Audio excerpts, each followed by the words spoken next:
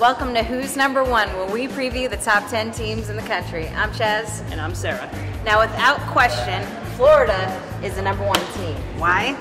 Because they have a pitching staff that has a .87 ERA. Nobody can hit them. Alicia Ocasio is dynamite on the mound. I think what makes them totally different is the dynamic in the bullpen. Like, Coach Rocha has put this staff together that is totally a team of we instead of a team of me. Yeah, I didn't think anybody could replace Lauren Hager. And no one person can, but these three have, and they've proven it over and over. Now, Auburn still holds down the number 2 spot for me. They have still one of the best offenses in the country. I know a lot of people are going to say Michigan should be number 2. They've only lost 2 games. Auburn's lost 4. They come in at number 3 for us because at the end of the day, Auburn's explosive offense still beats Michigan's pitching for me. Oh yeah, 100%. Number 4, I'm going to say Oregon. You know, they started off like super rocky, dropping some games against Nebraska and losing and coming from behind, but they seem to really be hitting their stride. Yeah, I agree. I think they're definitely hitting their stride, and they're the number 1 offense in the country this right now, and it showed in the Washington series when they scored 34 runs in 3 games versus the Huskies. I think they're a solid top 5 choice right now. Yeah. And now the Raging Cajuns just dropped 1 spot, but you know what? We're going to find out what the Raging Cajuns are made of when they face off against number 1 Florida in just 2 weeks.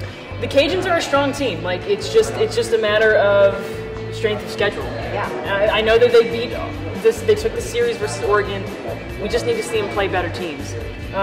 Coming in after the Raging Cajuns, A&M has been super impressive. We knew they were going to be good at the beginning of the year. We just didn't know how good. They went 5-0 at Mary Nutter, and then they took the series versus LSU, and we're super impressed with them. We want to see what they have going on versus Auburn, Alabama, and Florida the rest of the season. I think what makes them so different is that they've got like an extremely young, talented group, but they seem to be such a great unit, and with like the stellar pitching and clutch hitting, I mean, they could beat any of the teams in the SEC. I agree. They're a top team in the SEC. Speaking of the SEC, LSU comes in after A&M.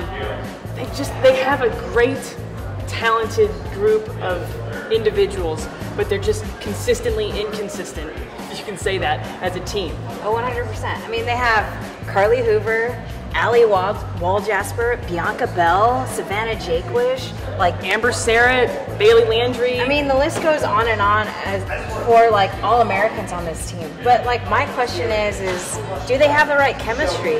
Can they really take home a World Series? And I'm not sure. Yeah, we haven't seen the consistency we need to see out of them to make them a top 5 team at this point. But we can definitely see whether or not a World Series preview this weekend. True story. More on that Flow Showdown coming up, LSU and Florida. Alabama drops for us from 5 to number 8. We just weren't super impressed with what we saw at Easton. We got to see them live, and they were a good team. They lost the heartbreaker to OU. That game could have gone either way. Their offense just isn't super impressive to us, and the only thing that I really see with them, the standout, is Alexis Osorio. Yeah, and losing Demi Turner, their star second baseman, was a blow to like leadership in the infield and a hitter batting over 400. So, I mean, you're going to see kind of a different dynamic over the next few weeks on defense and in offense for Alabama. The Duke Dogs. We like what we see from them. They just don't. It's the same thing with Louisiana Lafayette. They don't have a strong schedule, so it's really hard to place them among these SEC schools. I would expect them to, if they are the real deal, they should blow through conference undefeated. I mean, they have to. If they're going to stay in the same conversation as these teams, they have to completely dominate their conference. Absolutely. Now coming in at the 10th spot, Washington. Washington was really high on our list, kind of like after the second weekend of Mary Nutter with some key wins against Michigan, but they straight up got whooped this weekend by Oregon. They did. And which is surprising because they have the 3rd best offense in the country, and they really show flashes of being great. Allie Aguilar is one of the best hitters in the country. I think she has one of the most RBIs.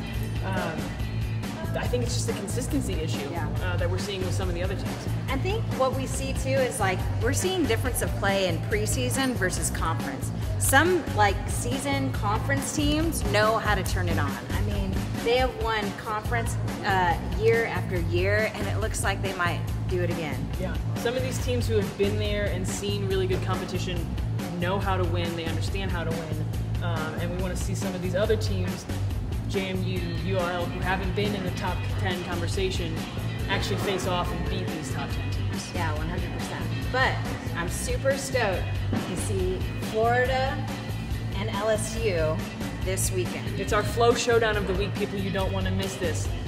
These teams have met 56 times in their history. LSU actually wins that with 32 wins.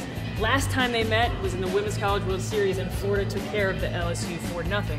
So we're gonna see if LSU can hand Florida their second win on the season. Yeah, and if you want to watch more college softball, you can catch so many of these teams like Florida and LSU on FloSoftball.com.